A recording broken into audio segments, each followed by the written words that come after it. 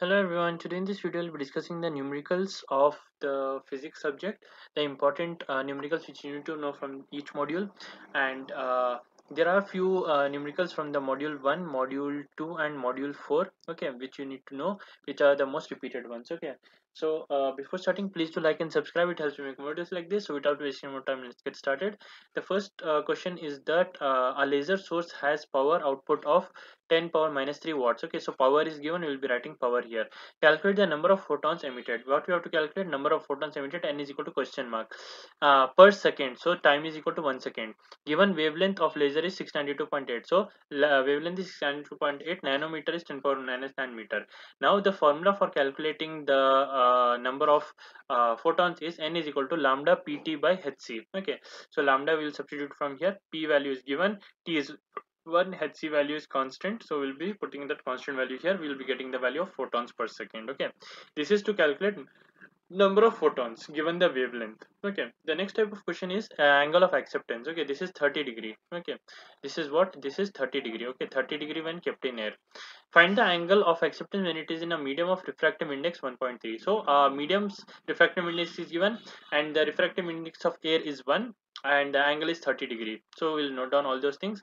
Theta a is equal to 30 degree and refractive index of medium is equal to 1.33. We have to find out the angle of acceptance in that medium. Okay, so sine theta a is equal to n1 minus n square root. Okay, and sine theta 1a, since it's in a medium, we'll consider air also here, so n1 square minus n2 square by n naught. Okay, now if we divide these two values, we'll be getting here this equation, and sine theta a by this will become 1 by n naught. Okay, when we simplify this, this and this will get cut, so it will be 1 by n naught only, or sine theta 1a is equal to sine theta a by n naught.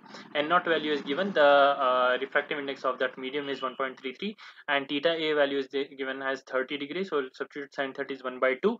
We'll be getting a value and we'll take sine inverse of it, so we'll get 22.08 degree. Okay, so that is the value of angle of acceptance.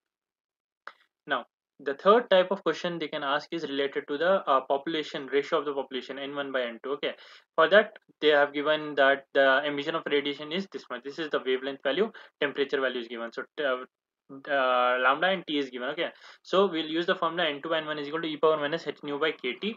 K and t, the t value we have, k is the constant and lambda value is also given, h and c is constant. We'll substitute those values and find out. It will be 9.25 into 10 power minus 31. Okay, another type of question which they can ask is related to the fiber optics, which is calculate the numerical aperture, relative Ri, refractive index, V number, and the number of modes in an optical fiber of core diameter. They have given 50 nanometer and core cladding of Ri is 1.4 and 1.40. Given the wavelength is 80 nanometer. So all these things we'll be writing here, whatever we need to find and whatever is given to us. Okay, and then we'll be applying the formula for Na. First thing they have asked Na's formula is root of n1 square minus n2 square. Previous question also we did.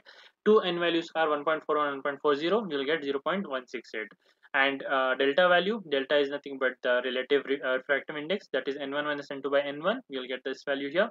And V numbers formula is pi into d by lambda into n1 minus n2 square, which is Na. Okay, so we'll get these values as 32.11. Okay, and what else there is number of modes, right? So number of modes will be calculating. The number of modes here is v square by 2, which is 515. Moving on to the module 2, we have the question to find out the uncertainty in the momentum and the position. Okay, so here we'll be using the Heisenberg's uncertainty formula. First, with the energy is given to us and the percentage of momentum we have to calculate. Okay, energy is given to us, percentage of momentum we have to calculate, uncertainty, and the positions uncertainty is 0.5 angstrom. So delta x is given and E is given. So we'll substitute this formula. Okay, in this formula delta x is given and h by 4 pi is given. So P value we need to calculate. We can easily calculate by substituting it here. Also energy is given to us, right? So energy, we can use this formula here and we can calculate P. In both cases we will get a P value, and the uncertainty in the P value is this is the P value. Okay, these two answers you have to write. Okay, and they can ask you the de-broglie wavelength to find out the wavelength given the potential difference. So here lambda is given and h by 2 mev root formula you have to use here. H value will substitute, the V value is given, we will substitute the V value here and we'll get the wavelength, which is 6.403 into 10 power minus 13 meter. Moving on to the module 4, the most important and the repeated one is related to Fermi energy. Okay, module 4 has a lot of related to Fermi energy, right? So here what is given to us, the density of aluminum is given. Okay, density of aluminum, and the temperature is given at 0 Kelvin. Planck's constant mass of electron is also given to us. So what we need to calculate? We need to calculate the Fermi energy.